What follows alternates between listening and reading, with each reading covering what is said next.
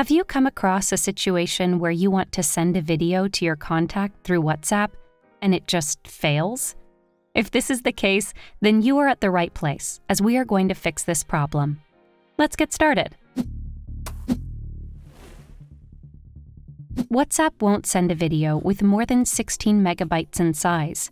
Here's how to check video size on iPhone and Android. For iPhone users, open the Photos app on iPhone. Scroll down to a video and tap on the video thumbnail to open it.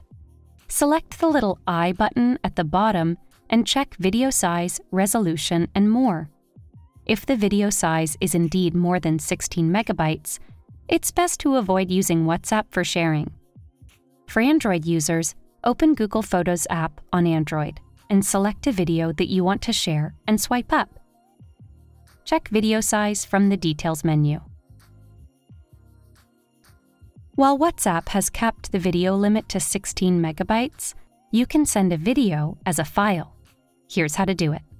On iOS, you need to save a video as a file in the Files app, and then open WhatsApp to send a video.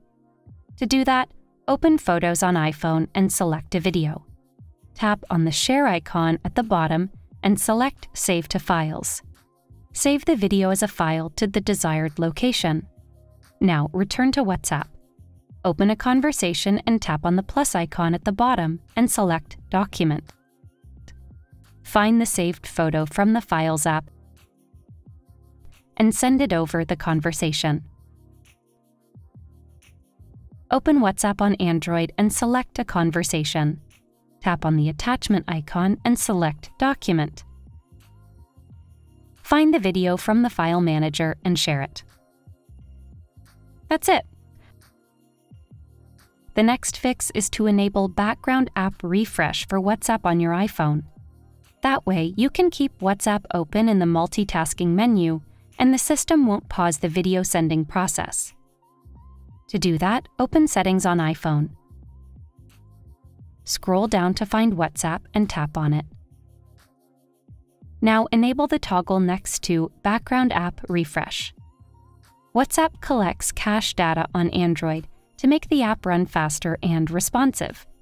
However, it can get dated and corrupt sometimes in the process. Therefore, clearing the app cache is a good practice. Do note that this fix is only applicable to Android devices. Now, to do that, long tap on the WhatsApp icon and open the Info menu.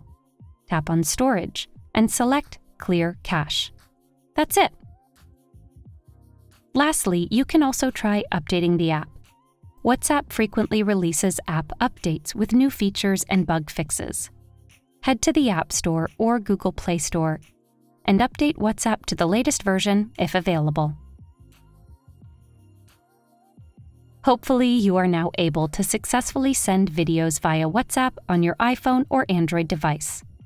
If you like this guide, make sure to follow and subscribe to Guiding Tech for more tutorials related to your everyday technology. And make sure to check out one of these videos we think you might enjoy.